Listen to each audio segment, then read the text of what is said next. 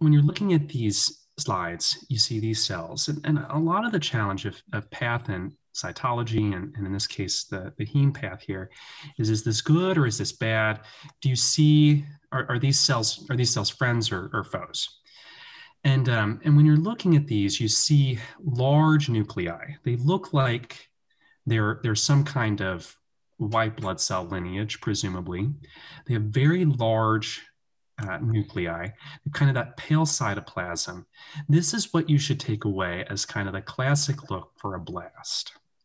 And it's a little bit tricky. You're not expected to be perfect at heme path and know exactly how to interpret these smears, but the point is tonight, take away that this is bad. And then the biggest clue in this, even if you're not super comfortable with calling these blasts, is you see these little tiny needle-like things. I hesitate because needle is a whole buzzword that comes with other connotations, but you see these rods, and they're called Auer rods. And that is a big tip-off. Auer rods are composed of clumped myeloperoxidase in the surface of these cells, and that's very classic for AML. It's distinguishing between ALL and AML. So blasts can be either lymphoid or myeloid, and that's how you differentiate AML and ALL. And as soon as you see myeloperoxidase, you know you're dealing with myeloid lineage cells, and you have AML.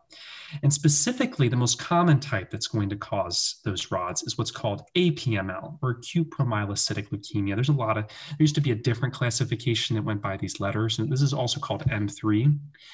It's due to this translocation of chromosome 15 and 17 that involves the retinoic acid receptor.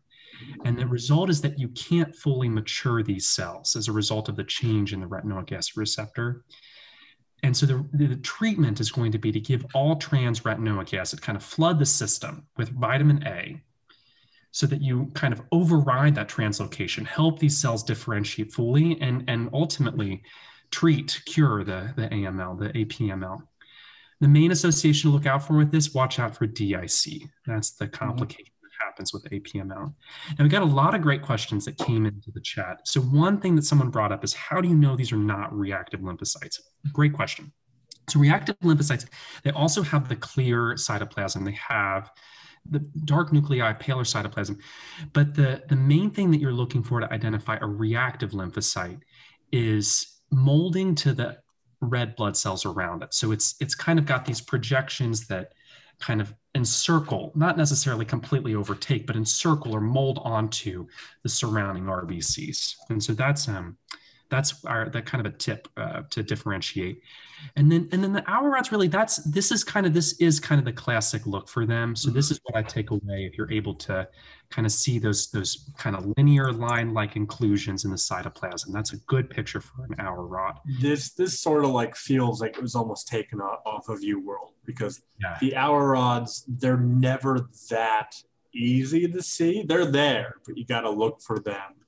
So typically, the way I tell students is, like, if you're looking just for the Auer rods, you might miss them, but like identify lymphocytes first. Lymphocytes here is easy to see, and lymphocytes on step 1 should prompt a meticulous search for Auer rods. Mm-hmm.